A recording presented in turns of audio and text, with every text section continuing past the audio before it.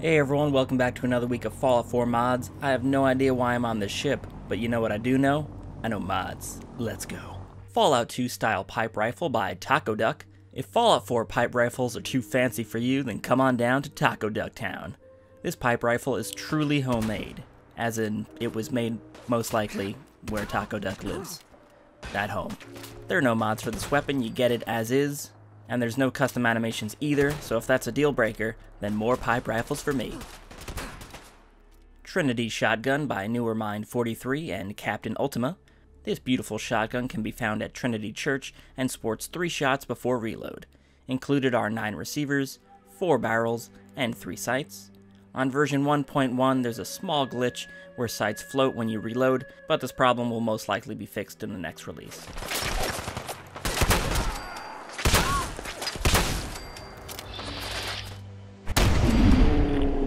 The P113, a highly moddable heavy plasma caster by MrCasual, aka Buffscale. Bringing the beloved plasma caster to Fallout 4, this mod features a vendor, a new enemy, and plenty of mods for your weapon. The plasma caster can be purchased from Plasman, which also sells ammo and plenty of variations of the weapon.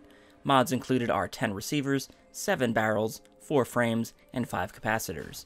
There are also 3 unique legendary variants, which I wasn't able to find, so you know they're good. They're good in secret. Also, there's a jetpack too. There's a lot of things in this mod. It's great.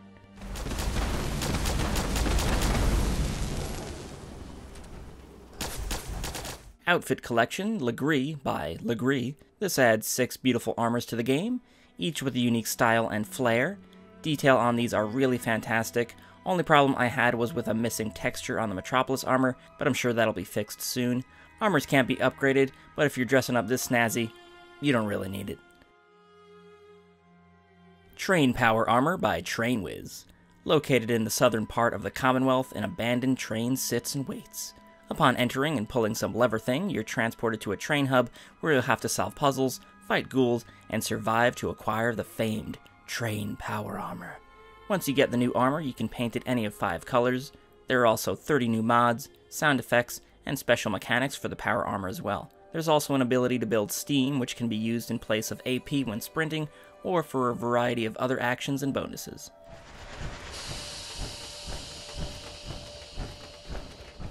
Vertibird Faction Paint Schemes by RoastinGhost. Quite simply, this adds unique Vertibird textures for different factions.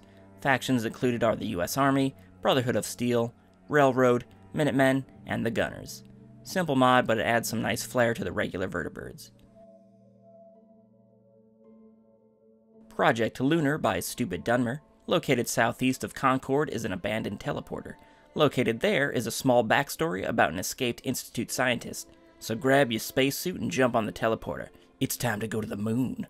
The moon has less gravity along with near silence except for your character's movement and weapons. Currently there are 4 locations on the moon. The Institute crater where you arrive. Lunar Base Alpha where you can build like any settlement. Except for recruitment signals, you can't build those.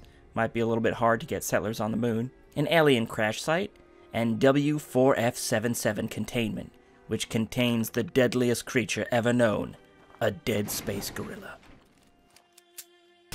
StupidDunmer has stated that this is a work in progress, so future updates could possibly include a star skybox, quests, and even more locations. IamRoboBrain by M. Constructed at a chemistry bench, RoboBrain armor is a single piece of armor that converts you into a glorious and deadly robo-person.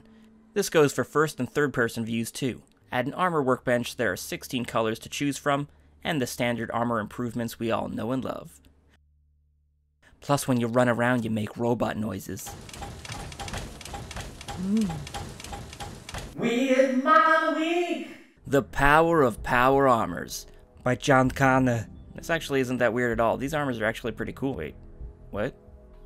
Wait a minute. Is that where you make the armor? Okay, I guess. Huh? Yeah, okay. I occasionally watch his videos.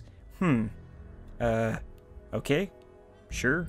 While the crafting section for the armors may be a bit much for myself, the armors themselves are pretty impressive. Armors can be built on frames that you build yourself, one being the standard, and the other one that you can jerk off to. I mean, it says it right in the description. See? It says to do it. You gotta do it too. This mod review, you guys don't want to know. The armors come in two varieties, that of the Samus style and the other is called Berserker, I do believe. Styles are steel, camo, carbon fiber, red steel, titanium, and viral. Pretty sweet armors with some character to go along with the creation process. Alright everyone, that's going to do it for this week's Fallout 4 mods. Hope you enjoyed. As usual, if you have any suggestions, put them in the comments. I'll look at them, I'll go, yeah, and then I'll read some more. Thanks for watching everyone, hope you enjoyed, and I shall see you in the future. Away!